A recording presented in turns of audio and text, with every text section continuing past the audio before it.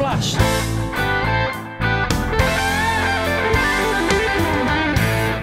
Hello, Flash Dagger here. This week I'm making a video I'd hoped to never have to make, but it's exceptionally important to do make it, and it's exceptionally important that you, if you're someone who's trying to improve in this game, if you're someone who's ever thought, I don't know how these guys get the speed out of the corners, you need to watch this because you could also be affected by this problem. So without further ado, let's have a little look and see how Kie found out exactly the problem I was having. Oh, flash. Why? It flash lag then? What was that? What was that? That must have been lag or some... Flash! What are we doing? Flash! What? What's going on? Is Flash disconnecting? Has he disconnected? I don't know what's going on. So as you can clearly see, I've brake checked Kie essentially. He's gone into the back of me in the corner. He's got a 2-second penalty. I've tried to let him through. He doesn't know what's happened. But he's being pretty cool about it, and I know exactly what's happened, which is why I let him through immediately. He wasn't at fault, it was 100% on me. So here's a few examples to see, can you identify what's going on? Pay close attention to everything and see if you can guess what exactly that issue is. So we're coming through again, same corner, heavy braking zone, into the apex. Can you see it? Can you guess what it is? One more time. Different example. That one was more severe. Here is another example from a race with other drivers around us.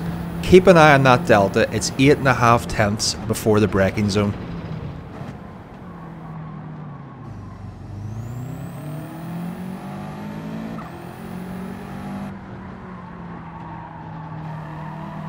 And now, as you can see, it's down to 1/10. We've lost 3/4 of a second in one corner. So what exactly is going wrong? Well, Kie and his chat were trying to figure out what exactly had happened. Was it lag? You know, was it a steering issue? Was it a disconnect? What had happened? And Kie and I believe it was Rob and Team BMW identified they thought it might have been the pedals. And I also believed it was the pedals braking involuntarily. Now, I had heard of brake flicker happening on occasions with a dirty sensor, but not the brakes applying themselves full force through a corner. Now, for anyone, your worst nightmare is having an incident with a streamer with between 300 and 500 people watching, and to have an excuse, your only excuse being the brakes applied themselves, sounds like absolute BS.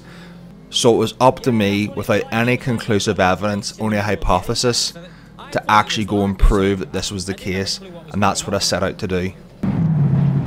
So with that said, I set about to set up my tripod and camera and film my pedals from above in sync with the actual driving inputs. And the reason for this was, you're not looking at your braking inputs. You know, whenever you go around, you feel something's wrong, but you haven't been consciously looking at the braking inputs on screen while you're braking. You're thinking to yourself, did I brake? Did I do that? Did I not do that? The only way to actually identify was this happening was to sync up what I was doing with the brake pedals with the braking inputs themselves. And now you will see I've actually went as far as to identify in parallel with the braking inputs on the screen what is the corresponding distance traveled off the pedal, and you'll be able to see 0%, 5%, because that's my dead zone to allow for the weight of my foot to rest on the pedal, so there's no inputs at that percentage, 50% and 100%. Now you might be thinking, those don't look like linear gaps. That's because this is a load cell. Okay, it's based upon pressure, not distance traveled. This is just representative, and it isn't in a linear fashion like a potentiometer pedal, for example, which is based upon distance traveled. So this is more of a reference point for you, so you can gauge in your mind where the pedal is at and what the reflective braking inputs on screen should be. So we're going to go through a couple of examples of corners where this was in effect in this test session. Firstly at full speed, then slowed down to look at the inputs on screen versus what the pedals are doing.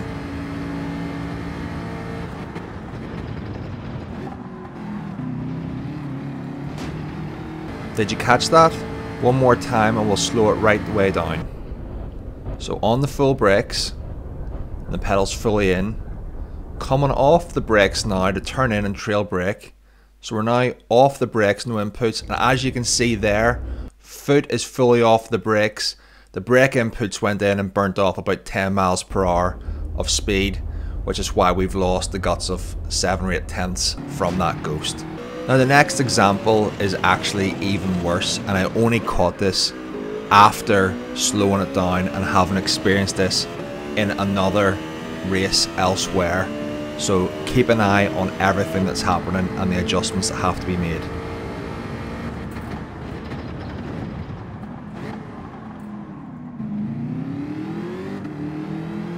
So I know that was very quick, but if you caught it, and you'll see now, not only did the brakes apply themselves, but the brake inputs actually went to 0 even though I still had some inputs in. So you can see here on the brakes fully, I'm coming off the brakes just a trail brake into the corner, burning off the speed, but I'm still on the brakes and it's giving me 0 braking inputs.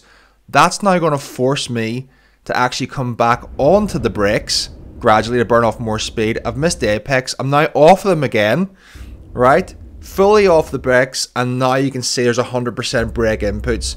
So I've actually been impacted both ways there, by braking when I didn't want it to brake and by not braking when I did. Now as I replay both those corners again at full speed in the background, I'm going to cover a couple of points I alluded to earlier on, and that was this issue is a lot more common than you would think, and the second is that the issue itself is harder to identify the slower a driver you are. So firstly, about how common this is. Well, as you can see on the screen now, I stream, I'm a relatively smaller creator, roughly 30 to 35 viewers per stream. Let's break it in the middle, say 33. Well, not just myself, but one of my viewers, Nibbleye, also had the exact same issue, exactly the same, where it impacted him in heavy braking zones into slower corners after a long straight. So that's basically 2 out of, let's say, 32 people, or 1 in 16. That breaks down to 1 person almost in every lobby. Now I appreciate it's not the largest cross section, but it's indicative that it's not just isolated to me. So that's why it's a concern, and it's a lot more common than you think. Secondly, about how this impacts drivers who are, let's say, at the earlier stages of their journey in terms of upskilling themselves and developing as drivers. And that comes down to how difficult this is to identify. I was personally driving with this issue for 3 weeks, and I'll be quite honest, I wasn't going to blame my pedals, I wasn't going to blame my equipment, and I'm driving at a roughly 70 kdr, so I have a fairly competent approach to how to take corners. Not perfect, but competent, and I was reluctant to blame anything but myself. And that is approaching corners, braking in a straight line, coasting in, using the trail braking to hit the apex if necessary, but the least amount of braking the better. Now if you're at the earlier stages of your driving, you're going to have a lot less confidence with doing that in a single motion. You will be on the brakes, you'll be adjusting your brakes, you'll be missing your apex, readjusting on the throttle exit in the corners, realizing that you're going to understeer off. I'm sure you've done that before, where you've come off the brakes after accelerating out because you think you're going to drive off the track, and then you brake a little bit more. So the point I'm making there is that the inputs, and from the braking, the accelerating, the throttles, it's not consistent, which will disguise this issue a lot more. And if you're already a slower driver and your confidence is already low, that you're not quite as fast as, let's say, a top 10 ghost that you're chasing, then you're even less likely to blame your equipment, when in actual fact the equipment could be what's holding you back. Now, it's not going to be common, but it does exist, so it's important for you to be able to identify and know how to test this, and that's what I'm going to show you right now. So we're just in the main Gran Turismo 7 homepage. We're going to go to the menu, going to drop down to options, and then go across to controllers, and then in the top right hand side it's going to be your controller settings, and we're going to test the pedals. So at this stage I'm really just braking as I would in the race, heavy braking and then coming off the brakes, and find that angle which is triggering it. And this for me is around about 6%. You'll see once it hits around about somewhere between 5 to 7%, hits a specific percentage and it starts going crazy. So therefore, I obviously have an issue where my brakes are doing things I don't want them to do. So I know this isn't probably the most entertaining of videos, not like I like to do, but I think it's a very important video. Hopefully you've gained something from it. If you have, and it's been beneficial for you, or you've learned something, really appreciate hitting the like button or consider subscribing, so whenever I do get back to streaming and making these videos, you'll get the notifications, and I hope to see you then. Take care.